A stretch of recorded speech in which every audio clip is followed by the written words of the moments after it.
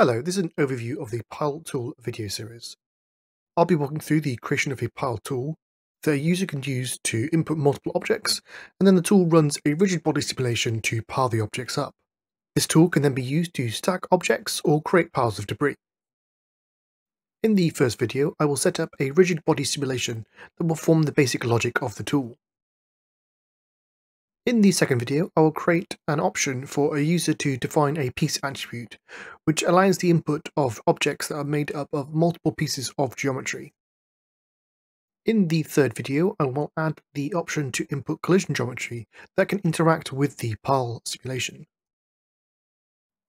In the fourth video, I will package the network as a digital asset and expose parameters so the user can customize the tool.